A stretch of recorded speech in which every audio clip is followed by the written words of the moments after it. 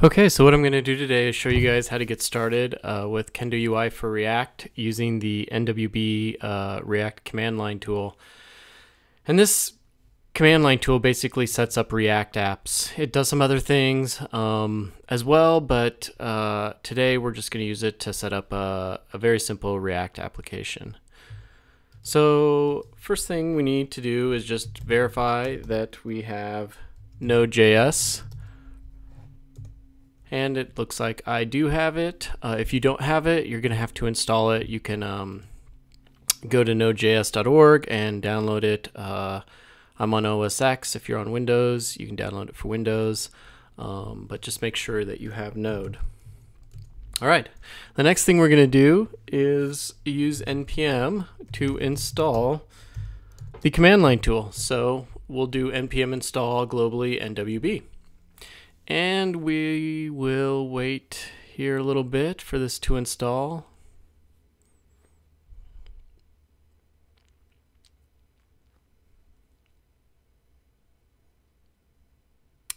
Almost done.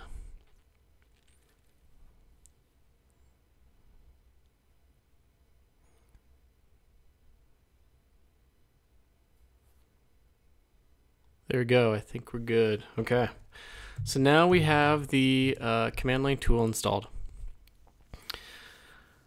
So the first thing we're going to do is we're going to use the tool to create a very basic React app. And we'll just go down here and look. See project types over here. Okay, we just want to do a very simple React app. So I will type nwb new React app, and we will place all of this in a folder called Kendo UI for React. All right. So what this is going to do is, actually, where am I? I did this. This is fine. I meant to do this on my desktop, but we'll just do it in this directory. So now that that's created, let's just change directories into that directory that the command line tool created for us. And we'll open that directory up in Atom.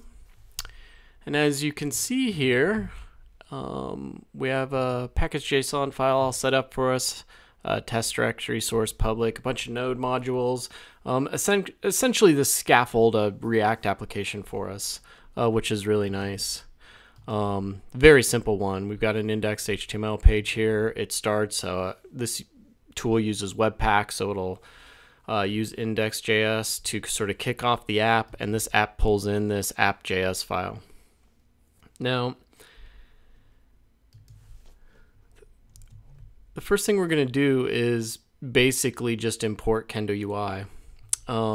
But before I do that, the command line tool offers a server to get set up and started running this app. So we're going to go ahead and start that now. And we'll go back over here to package.json just to look. So all I'm doing is running an npm start command. We're going to pass it this flag, and this is really cool. We're going to pass it this auto install flag. Now what this means is this command line tool, it will actually automatically install the packages that I import into my modules. So let's kick this off and see if we can get going. We're at localhost 3000. Okay, so this is actually working. I'm actually pulling this app.js file into the page, and we get this welcome to React.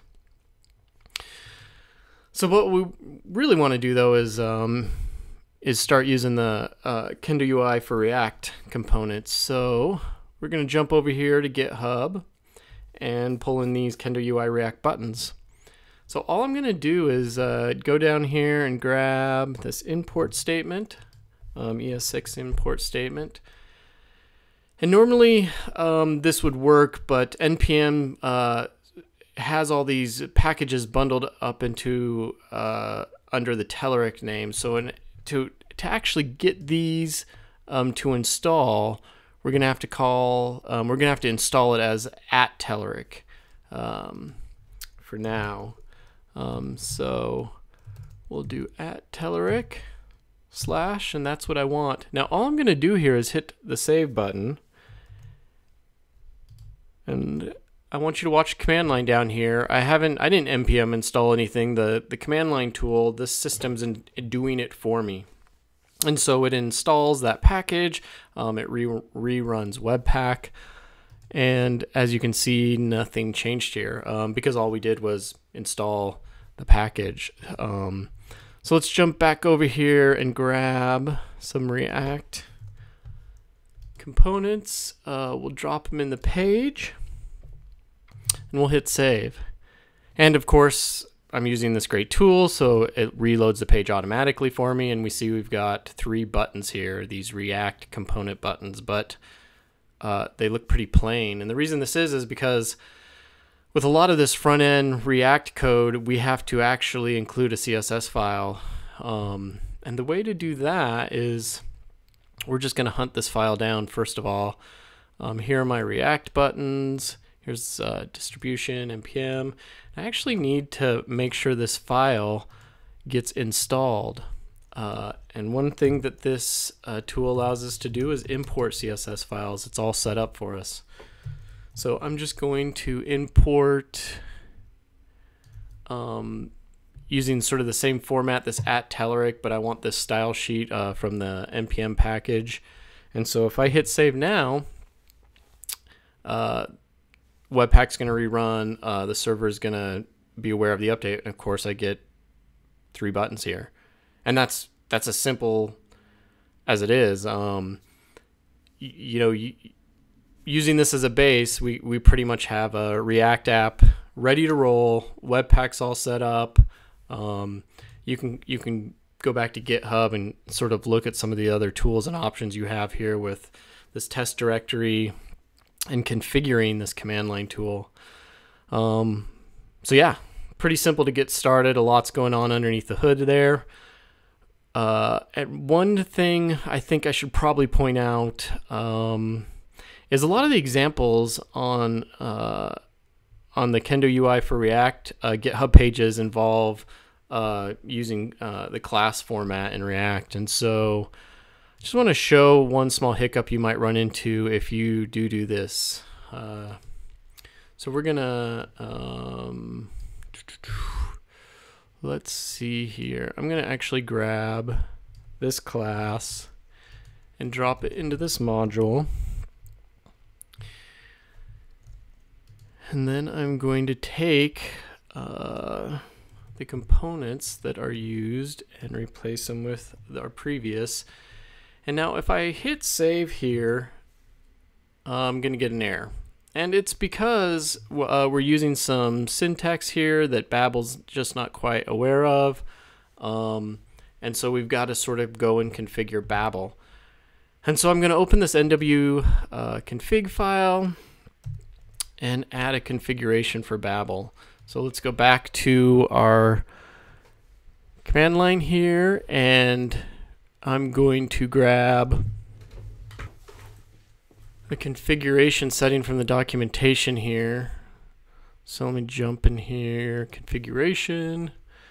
Let's go down to Babel. I'm just going to grab this stage 0, and if you're familiar with Babel, we're just configuring Babel to accept some of the changes to the ECMAScript language that are still being staged for the next version of JavaScript. And if I hit save here, I'm going to have to go down and restart the server. And we still have an error. Ah, yes. I did this wrong. Copy and paste. Get you every time. All right, let's try this one more time. All right, there we go. So now, if I hit refresh, once the build is, there we go. Now we have, basically we're pulling in this code straight from the buttons repo, sort of demonstrating all these different React buttons. And this was as simple as importing these two statements up here. And of course, configuring Babel. So hopefully, if you are interested in a command line tool to get started, sort of scaffold up and get going really fast, this is a really nice solution.